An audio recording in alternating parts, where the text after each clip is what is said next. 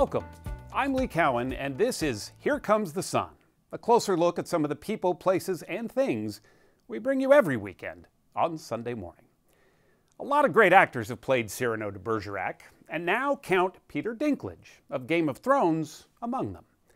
He might not come to mind as an obvious choice, but it turns out that he is a perfect fit. In a rare interview, he opened up to Leslie Stahl. You're famously private. I'm told you really don't like to talk like this. Well, if I was truly private, I wouldn't be here. You know, I'm not Salinger. You know. I'm an actor, so I'm selling cars here. You know what I'm saying? But I think privacy is something that's really getting chipped away at these days, especially with actors. The more you know about an actor's personal life, you see it on screen when they're playing a character. And I feel like subconsciously, it kind of trips away at the fabric of what you're watching, who you're seeing. I want to say to you, get over it, because this is the way it is. And you're not going to be... I know, but I'm a cranky old man that's still railing against it. We'll have more excerpts from their conversation coming up a little later in the show. You were a rock star in high school. I did have a band a long time ago, but it definitely wasn't what I was going to do professionally. So we had to break up because some of the band wanted to keep going and some of us wanted to go be in movies. Here's what I'm laughing at, because I obviously have read about you. So you get rid of the band because that's not what you want to do, and you go get a job as a data, enterer. You spend 6 years. It's New York City. It's very expensive to live here. But you chose data entering, my because God. I wanted to hide. I didn't have the confidence to be waiting tables. I wanted to, if I wasn't going to be an actor, I was going to hide in a cubicle, and where I could also, you know, when I thought I was a writer back then, I could write on the computer while I pretended to do work, quite often. Then we go beachcombing with our Connor Knighton, who's found how the ocean recycles what it never really wanted in the first place. These bits of glass were once trash. Everything from soda bottles to automobile taillights. But you know what they say about trash. Some people would call it trash, but I call it treasure, and I also think it's a valuable service to pick it up off the beach. That's all ahead, right here on Here Comes the Sun.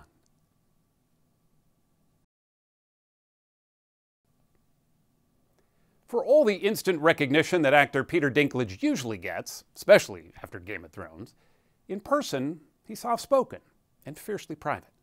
Leslie Stahl looks at the twin realities of the very singular Peter Dinklage.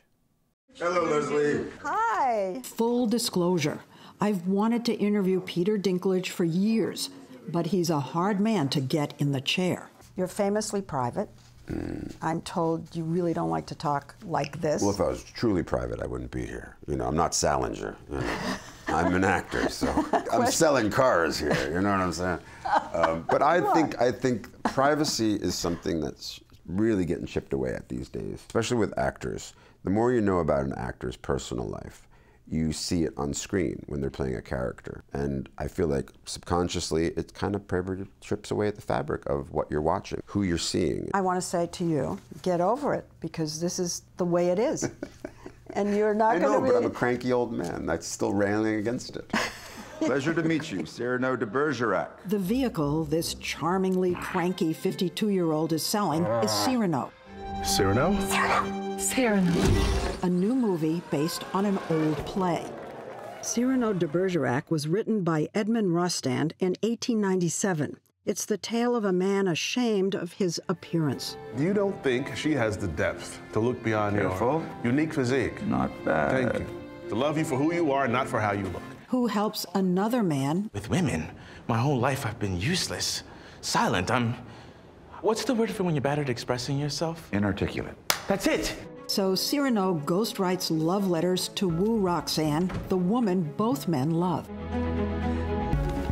The character, who's traditionally bedecked with a large and repellent nose, has been played by everyone, from Jose Ferrer, who won an Oscar for his portrayal, to Steve Martin, who didn't. Yes, what you've heard is true. I am not a rumor. I'm living proof that God has a sixth sense of humor. What made you decide to shoot a sequence on a volcano. Well, it seemed to be a good idea at the time. Director Joe Wright almost had a disaster movie on his hands when Mount Etna... It exploded while you were there. Yeah, that was unforeseen. It was bad luck, really. On the last day, the volcano erupted and literally spitting, you know, lava at us. Oh, my God. As we ran down the hill. Literally ran for your life. Yeah, pretty much, yeah. That was the cliffhanger finale of the film shoot in Sicily, but our story really began calmly in Connecticut at the Goodspeed Theater 3 years ago. Was Peter still working on Game of Thrones at the time? He wrapped Game of Thrones, and 2 days later, he started rehearsal for Cyrano. Erica Schmidt, an award-winning dramatist, is Peter Dinklage's wife. I am a poet. My words are wasted now. They need to be spoken aloud. She wrote and directed the stage adaptation of Cyrano. I love the character of Cyrano. I love how uncompromising he is, that he is unwilling to be bought. I don't think he would post much on Instagram or Twitter. You know, he really is his own person. And yet he's insecure. Yes. Erica told us, your wife, that you begged her for the part. Begged? Yeah. Yes, yeah. I mean, essentially, yes, that's true. But why? What was it? Well, for an actor, you always want to do something that, for me at least, that scares you. I know that sounds very valiant of me, but it's true. I just never had sung since I was a kid. I can't tell you how long Joe Wright came to see the play. His girlfriend, Haley Bennett, starred as Roxanne on the stage as well as in the movie.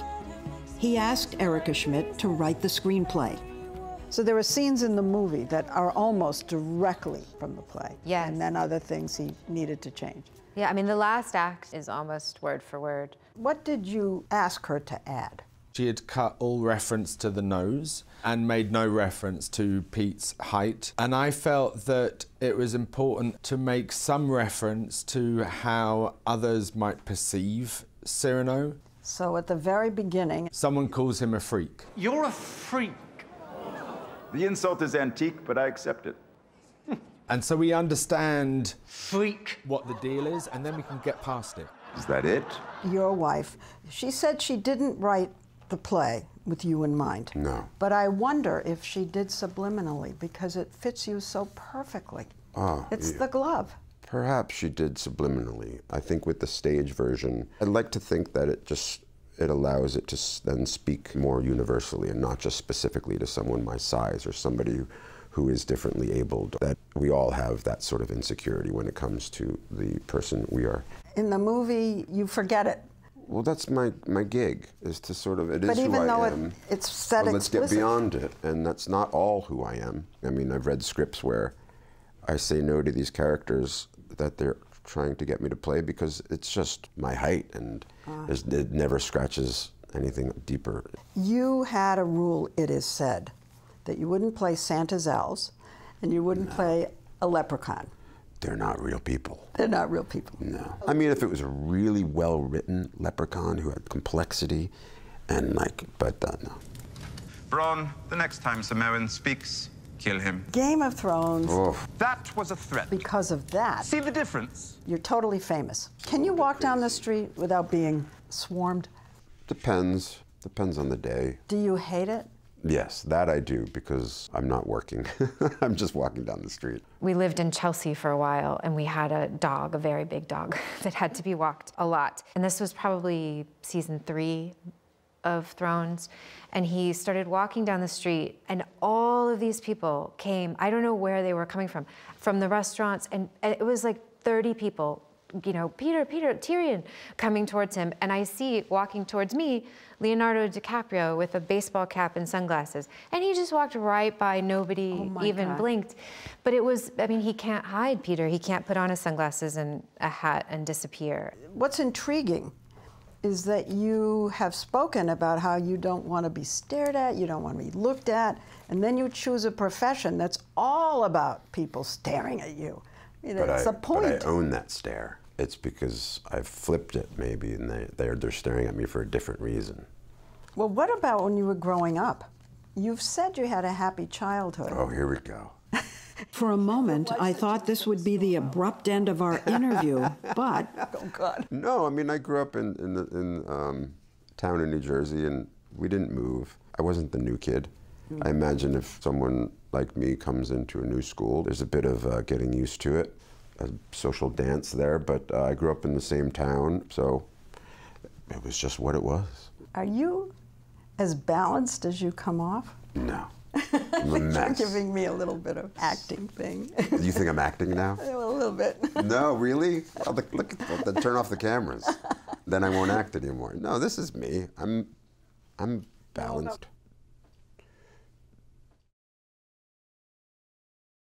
More from Leslie Stahl's conversation with Peter Dinklage coming up in just a few minutes.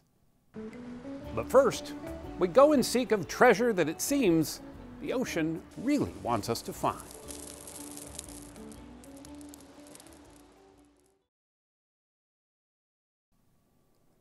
We've all heard of messages in a bottle, but most of us have rarely found one washed ashore.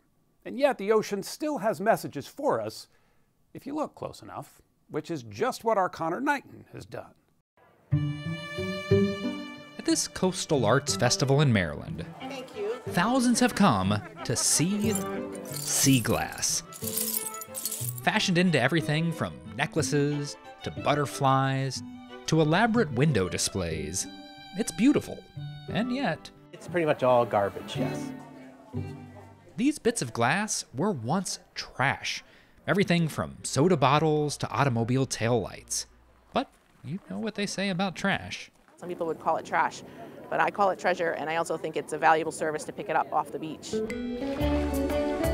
Found on beaches across the world, sea glass is glass that's been on an extended surfing trip. After decades of being pounded by the waves, weathered by the water, it washes up in frosty smooth bits prized by beachcombers. If you're on the beach and you start finding the glass, you just get addicted. It's like treasure hunting, and it's so much fun. It's a pastime that's captivated plenty of colorful characters, like Captain Cass Forrington. A retired merchant marine captain, Forrington now runs the International Sea Glass Museum in Fort Bragg, California.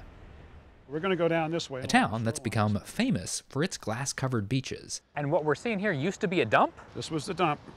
Once upon a time, these coves comprised the town dump. Maybe the most scenic dump in the country. Well, it is now. Coastal cities frequently threw their trash into the ocean. But at Fort Bragg, the rock formations just off the shore created waves that kept churning everything back. So everything we're walking on right now is glass, right? I don't see any sand. Everything is glass. Everything.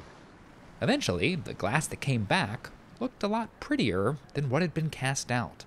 It's the only thing people make and discard that comes back better than when we first made it. This shimmering beach in Bermuda is near the Royal Naval Dockyard, where British sailors would have chucked countless bottles into the ocean. Given the area's infamous shipwrecks, it's also possible that some of this glass has come from much further away.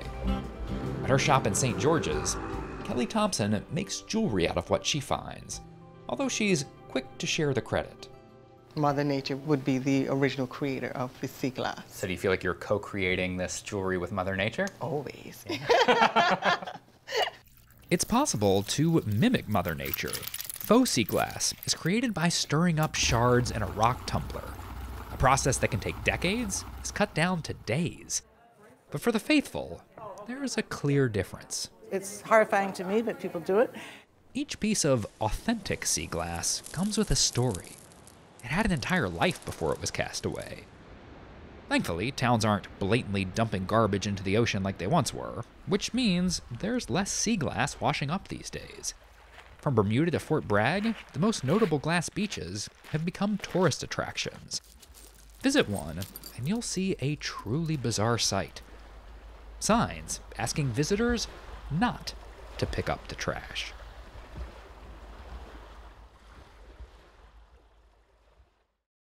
Was it love at first sight? Does that exist?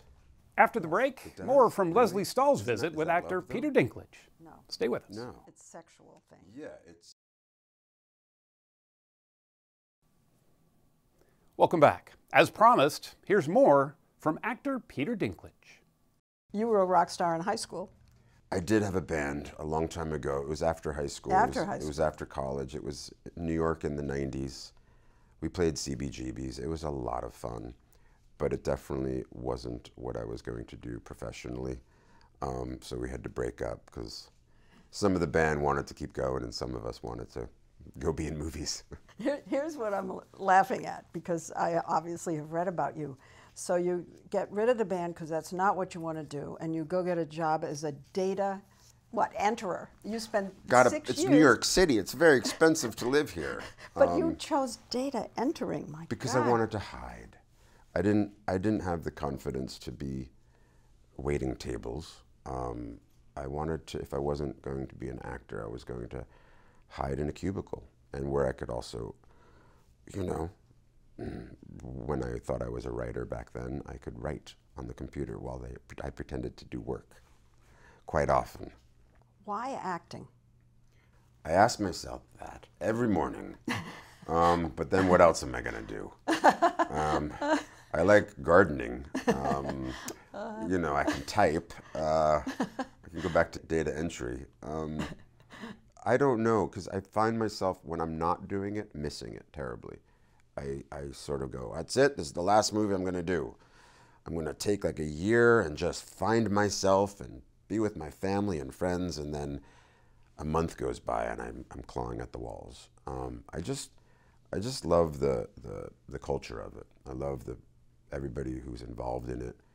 They're just a bunch of outsiders that have found each other, and each experience is unique, but there's just an element of just real silliness.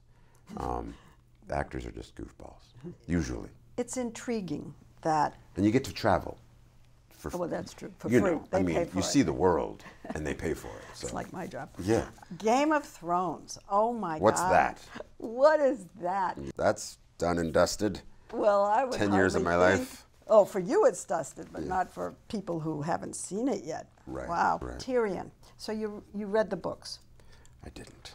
What? Still haven't. No. I can't now, because I like to have my own imagination when I'm reading a novel, and now I'm just going to be thinking of my friends as those characters. So You took that role without reading anything about who he was from the books? No, I mean, I definitely had my list going in.